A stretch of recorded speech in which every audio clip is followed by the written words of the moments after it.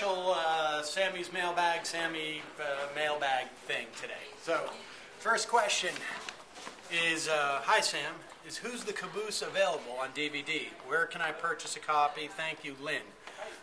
It's not available right now, Lynn, but it will be eventually. We're working on it. Just send me an email at samcedershow@gmail.com and I'll let you know.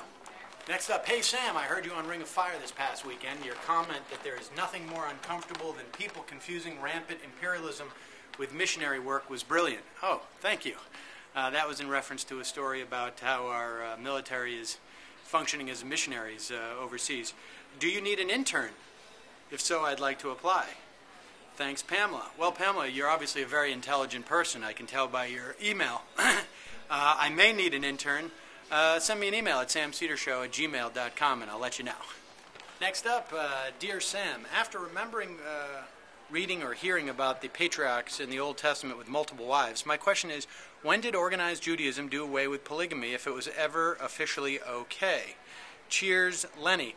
Lenny, that's a good question. I think in the Bible, the Torah, it refers to polygamy in some instances.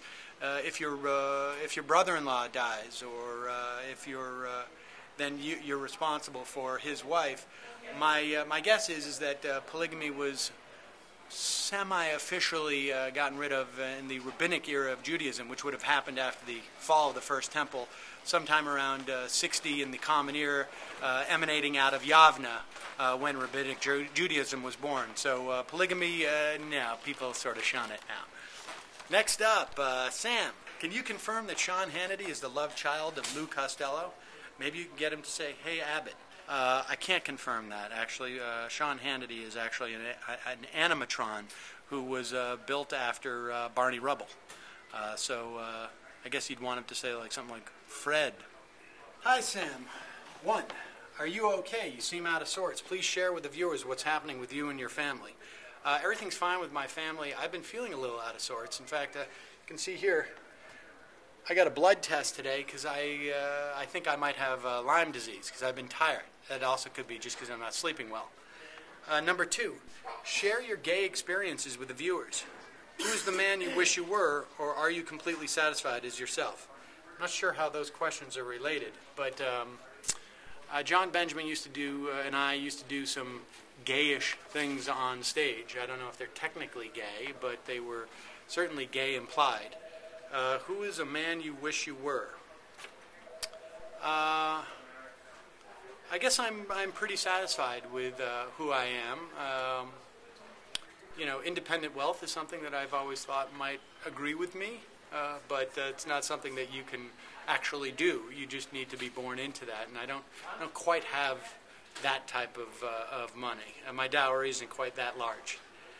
And Sam, this is question number 3. In Illinois, our governor just halted government due to a budget impasse. It seems the only way we can get funding for essential services is to shut them down and see the consequences. What's going on in other states? Well, of course, California, I think today, declared a state of fiscal emergency. They're rolling up that entire state. I don't even know if it'll exist in a matter of weeks.